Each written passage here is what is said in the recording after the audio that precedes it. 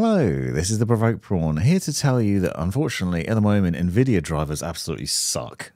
I think it's worth highlighting this because I've had some problems and some frustrations, and I know one of my friends have, and I've seen a few people sort of asking questions on my Discord about it as well.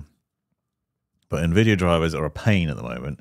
If you don't know already, there's obviously been the 50 series launch, and with that Nvidia released a bunch of GPU driver updates, and I would recommend downloading the latest Nvidia drivers because you'll get better performance in theory for the latest games.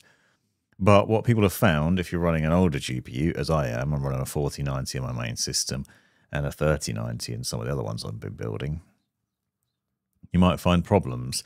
One of the problems has been DisplayPort cable connections to monitors combined with the latest drivers is causing black screens. So where you're playing a game and then your monitor just suddenly goes black, or it's black when you boot up, or it's randomly just black screening for no reason. PC's still running, but the GPU's no longer putting out a signal properly, and obviously that's quite annoying.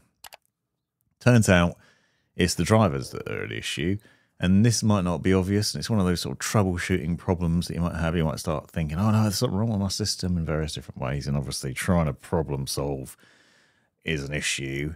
And me trying to problem solve for other people remotely is also a problem.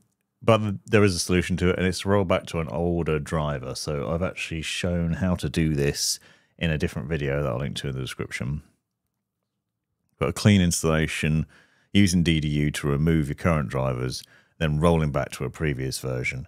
I'd recommend using one that you know is stable, or I think a 572.4 something, 4.6 I want to say, is the version that I'm using.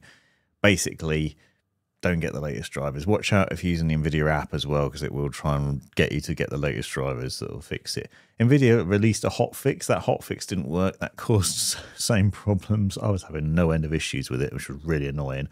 Straight after using the 5090, when I had to send that back and I went back to a 4090, just no end of problems. So just a short rant to say, if you're having problems with your DisplayPort monitor, that might be why. It could be just driver updates. Roll them back. This has been the Provoked Prawn. Good luck. Hope you get it fixed.